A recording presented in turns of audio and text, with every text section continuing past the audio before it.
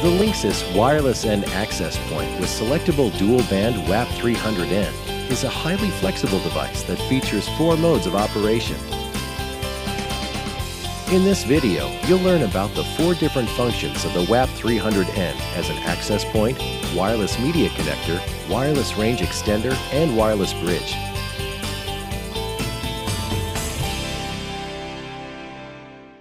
By default, access point mode is enabled on the WAP300N.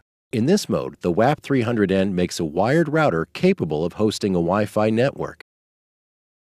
Enabling the wireless media connector feature of the WAP300N adds Wi-Fi connectivity to any Ethernet-ready device like game consoles, media players, DVRs, smart TVs, or network-attached storages.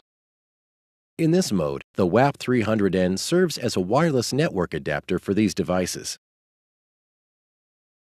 Setting the WAP300N to wireless range extender mode allows your router to extend the wireless coverage of your home network and eliminate dead spots in the area. Lastly, it connects 2 or more wired networks wirelessly through the wireless bridge mode function. With WAP300N, you'll get 4 different devices with different functions rolled into one.